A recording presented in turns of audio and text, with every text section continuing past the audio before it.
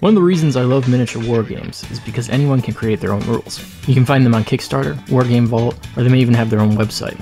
Since a lot of these are independently published, they don't get wide mass-produced printing runs and are distributed digitally as PDFs. There are many advantages to PDFs, but for me, I just don't like them. I can't seem to learn a game's rules unless I read them on paper. So for this episode, I will be making my own printed rule books from the PDFs that I have been meaning to read, using some simple bookbinding techniques. I also want to mention that the tutorials from BOOKBINDIng here on YouTube were super helpful, and without them I never would have figured this method out. It is a simple but long process, so strap in while I pull a Johannes Gutenberg and set to work like it's 1440.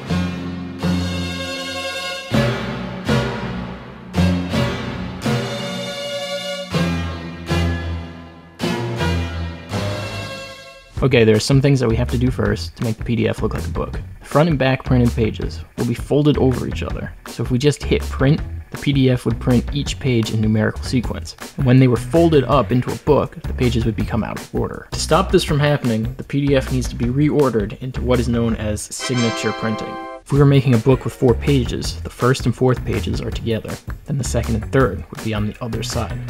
Because English is read left to right, the first page should be on the right side of the paper, and the last page is on the left, since the middle is our margin. An easy way to know how to format this is by making a small book that will be as many pages as you need, and writing the page number down. You can then open this tiny book up, and it will have the layout for each page.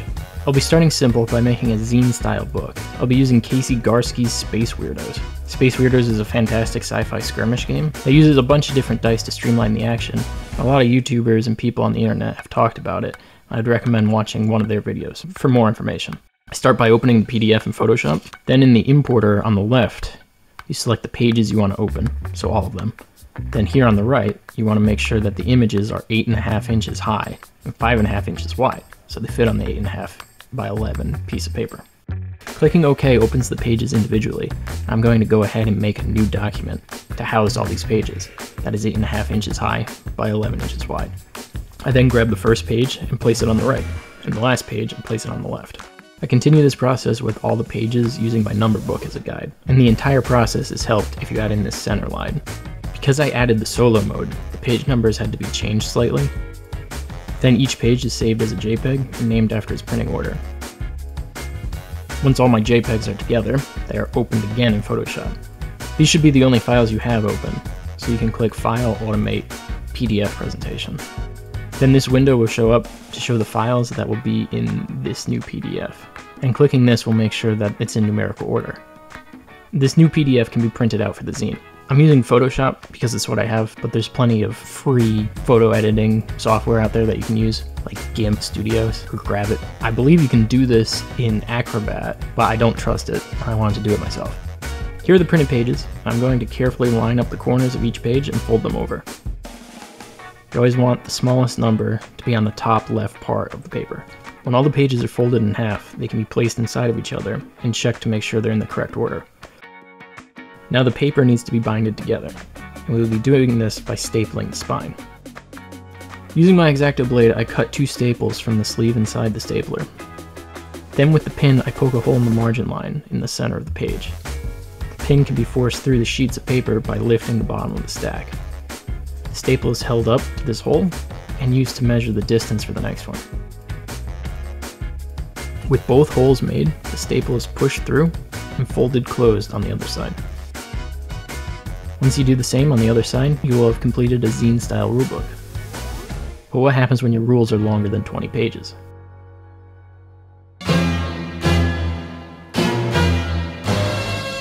Space Weirdos was basically a single signature book, so to make a longer book we need to make more signatures. Signatures shouldn't be more than 4 sheets of paper. To be safe, I'm doing 3 sheets of paper signatures, which would give me about 12 pages of rules. The set of rules I'll be working with is In Country by Enemy Spotted Studios. This is a modern warfare style war game made and owned by veterans. I'm excited to learn these rules and plan on a dedicated video in the future, but if you want to learn more, you can go to their website and get the rules or look at their awesome miniature range. Looking through the In Country rules, there were a few pages I felt could be cut out, like the inside cover image and the special thanks. Sorry, ass mag. I was able to get the page count down to 48, so that's 4 additions. Something that helps when working with this many pages is renaming the PDF to something short. The smaller the tabs, the easier it will be to work with. Unlike Space Weirdos, these rules are in color. We'll be printing in black and white, and I know something like this will look terrible in grayscale. So I take a page that has a lot going on and create a series of adjustments that will be used on the entire project. First, using curves, I click the white value selector, then select this light green background, changing it to white. This will make everything much easier to read. Then I go to the hue and saturation, and bring the saturation all the way down, making the leftover green a dark gray. And finally, for the illustrations, I increase the contrast to make them more stylized and graphic. Now look at the difference between the basic grayscale and the new adjustment. I think it looks a lot better. Because I deleted some of the pages, the numbering was off and each page had to be renumbered, along with the table of contents. The book was assembled the same way as Space Weirdos, but in 12-page increments. So pages 1 through 12 were saved as its own PDF, and the same for 13 through 24, 25 through 36, and 37 through 48. I also had to create this inside cover, which is also known as an end paper. They'll be used in the binding process. This typography image was turned black and white and made slightly longer than the pages inside the book. I'm not exactly sure how much bigger it needs to be yet, so I made some lines in 5mm increments. The signatures and end papers are printed out and carefully folded in half. The folded signatures are lined up and checked to make sure they are all in order. Then I press them between some masonite with C-clamps to get a strong crease in the paper. I would leave them clamped like this for at least 24 hours. After they are pressed, the signatures will be nice and flat, and the inside cover can be attached. I use 5mm of overlay for the end papers, switching to a dull X-Acto blade. The center line was scored and folded. The fold works as a hook that will be bound together with the signatures and allow the cover to be attached later. Next, using a piece of cardstock, a segment is cut off. This will work as a straight edge and help with measuring the locations for binding holes. In total, 6 binding holes are needed. The first 2 are 1/2 inch from the ends, and 2 holes will be 1/2 inch apart, about 2 inches from the center point of the pages. The addition is opened up and placed over the straight edge. Then, using a pin, holes are poked at the 6 locations marked on the straight edge.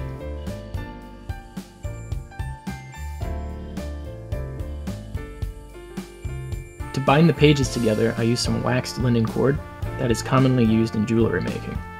The cord was slightly wider than the holes I made with the pin, so my needle tool was needed to enlarge them. Now the cord could be threaded through a needle. Any second now. And instead of tying it, the cord is just folded and twisted into itself. Binding the book will require entering from the spine on the bottom hole, then coming out through the pages on the second hole, weaving in and out until finally exiting out of the top hole in the spine. I pull the needle all the way through the first hole and leave about 1 inch of cord behind. Then carefully push the needle through the second hole. Remember, you're working with paper and that can rip and tear pretty easily. Since this is the first signature, the 3 folded pages and the end papers are being threaded together. As I get towards the end, I want to make sure that there isn't any slack in the cording. Having reached the last hole, the cord is pulled out and the second signature is placed on top. The needle then passes through the matching hole of the signature below it. And the process continues as the cord weaves through the pages until it reaches the end of the holes. To add extra strength, the cord can be looped around the previous signature. This is called French sewing, and it creates a stronger bond at the center binds. You just need to make sure the cord passes under the previous before being woven through the next hole.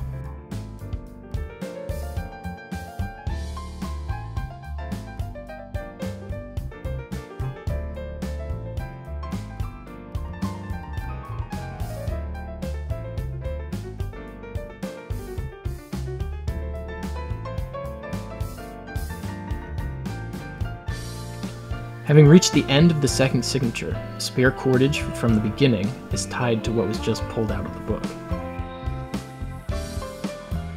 Make sure there isn't any slack before tying these lines together.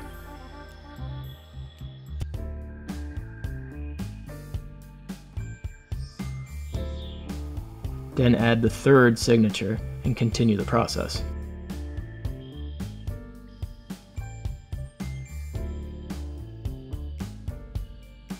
This all might seem like a lot, and at this point I'm kind of getting tired of talking, but the process gets easier as you continue. You just need to make sure you don't pull too hard, that you tear the paper, you don't leave any slack in the cord, and if you are doing the French sewing method, that you pass under the previous line of the center bindings. The only new thing you have to do when attaching your third signature is at the end, you loop the needle underneath the loop of the first and second signatures to tighten them down. Then you can move on to the next one.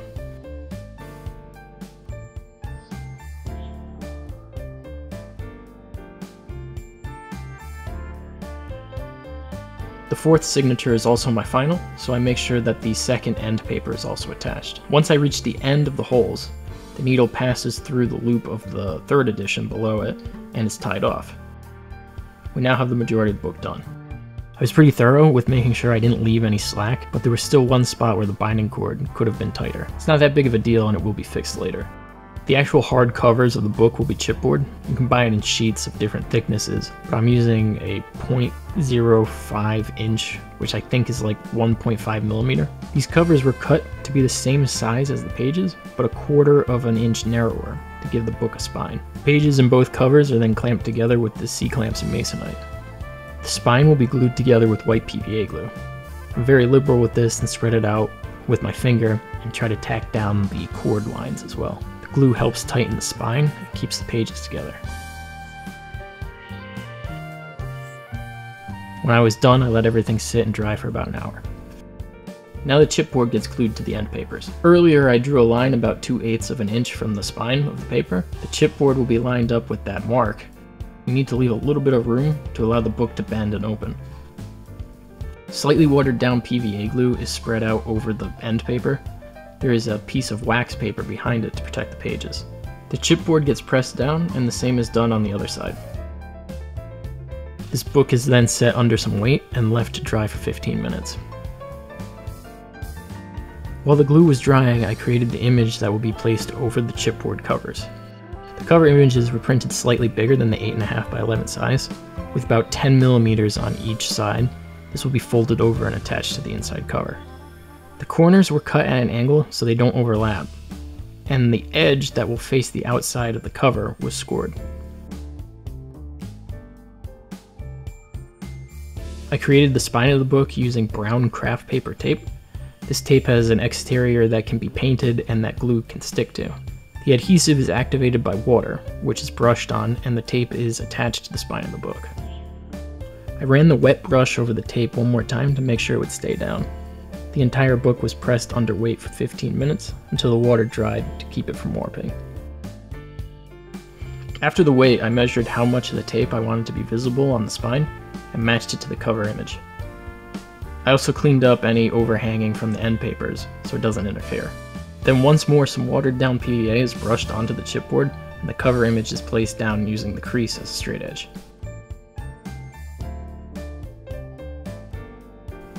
The flaps of the cover image are glued down on top of the end paper.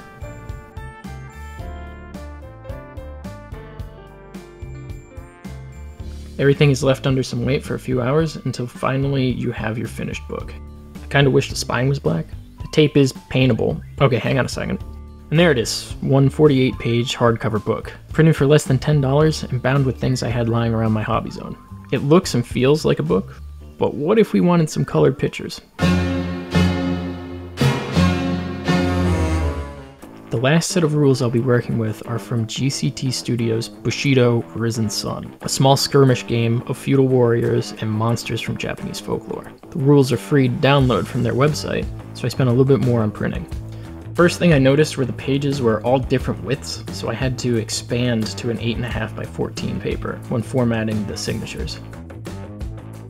There were also some pages that were just blank, and I wanted to fill them with artwork. Bushido being about feudal Japan, I knew I wanted to use some traditional woodcut prints. Art museum websites are a great source, and since these books are personal use and I won't be selling them, I don't have to worry about copyright laws. I found this awesome print from 1844 that felt like it captured the theme of Bushido pretty well. On the RISD Museum website, there was even a direct download link. The image was resized and added in with all the other cool artwork I found. Now I save each signature as a PDF, like I did with In Country, while making a signature for just the pages that will be printed in color. As long as the page layout stayed the same, it didn't matter that I wasn't printing the rest of the book in color. After I had everything printed, the black and white pages could be swapped out with the color ones. The book was bound the same exact way as before, and I designed my own cover and back cover with images I found online. I have to say I'm pretty impressed with how these came out. They actually look and feel like books. The process is forgiving, and you will only get better the more you practice. And you should experiment. Try printing on larger size paper, or try different styles of binding. Look, I made this big version of Space Weirdos by printing on 11 by 17 inch paper. Making these books is inexpensive and will get faster with each one you make. In Country ended up costing the most, but that's only because the PDF rules were $10. I do want to point out that I paid for all of these, except Bushido, which was free. There are some places on the internet where one could hypothetically find pirated PDFs, but these are small businesses and you should pay and support them. Unless they are a multi-billion-dollar company that has been exploiting their fan base for years, then go for it. I don't care about them. Fuck them.